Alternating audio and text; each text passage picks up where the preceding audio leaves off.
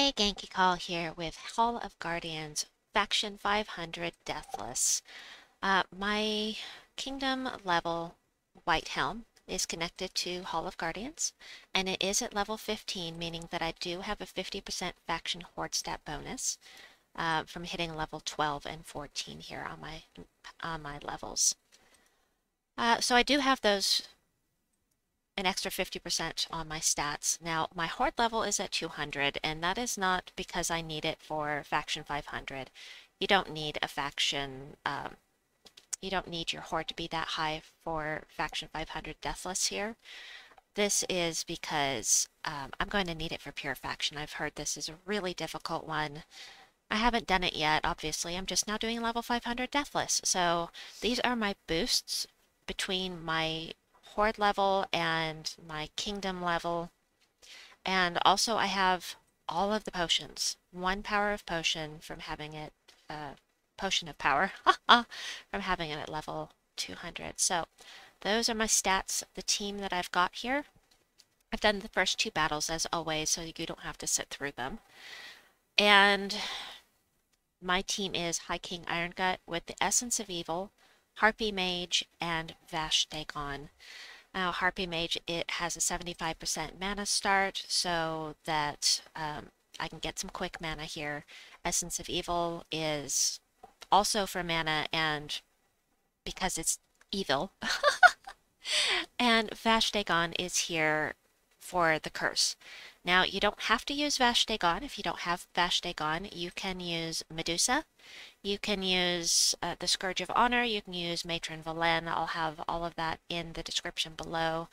But it's just for this final troop here is for that third trait of the curse for things that are immune to Devour.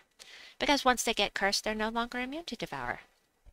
Not a problem in this room, but could run into that along the way. I just like to do that for safety's sake. I don't like to just scout out all the rooms. I'd rather just take in something that's going to be helpful just no matter what. So I am going to cast this upon High King Irongut.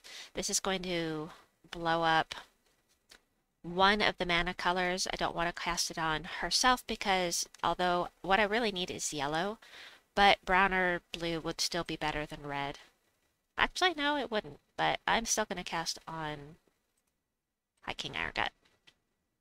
There we go, and the most dangerous thing here is really the gargoyle. However, if you use skulls upon the Silent Sentinel, you will get silenced. And so that would mean that you couldn't use High King Irongut if he's silenced, so we want to get rid of her first, then we'll hit the gargoyle. Ethereal Sentry is only dangerous if they have mana to use. Because, I'm sorry, if they have armor. Once the enemies have no armor, it's completely useless. It does nothing except create a light storm.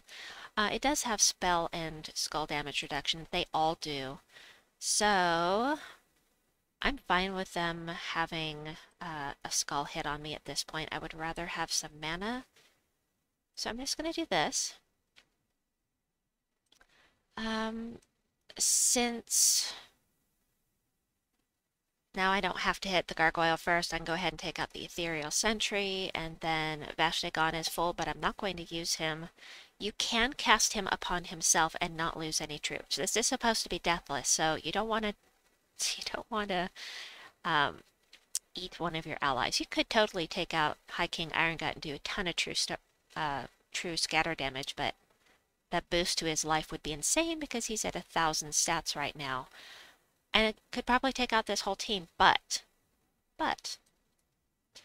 we don't want to do this. This is supposed to be deathless. So let's see. Red would be good.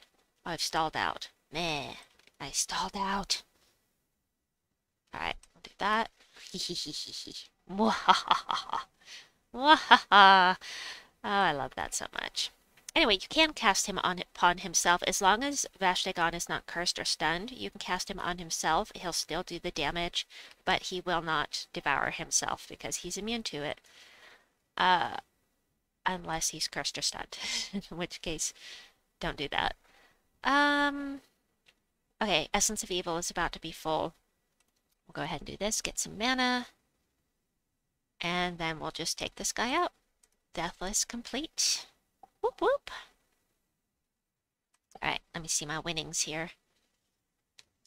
I think I should have a pet in here.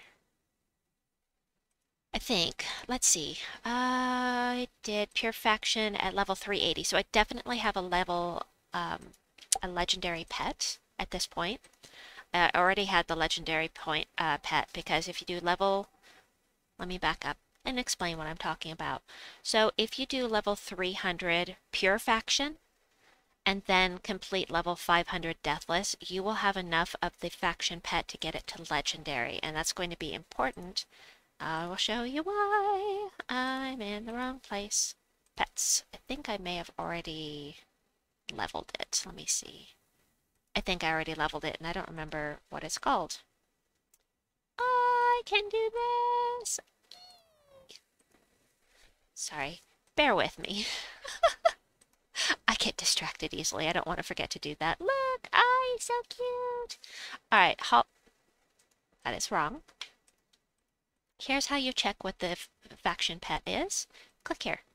It is the Tiny Dancer. So, right now, we're at a boost for the Pure Faction.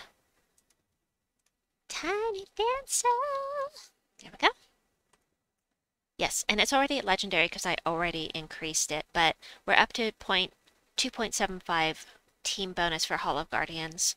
So that's going to help with my Pure Faction. So anyway, that's what I've got for you for not Pure Faction, for level 500 Deathless for Hall of Guardians.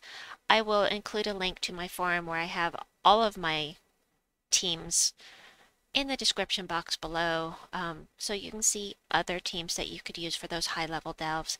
Please like and subscribe, and we'll see you folks soon. Bye!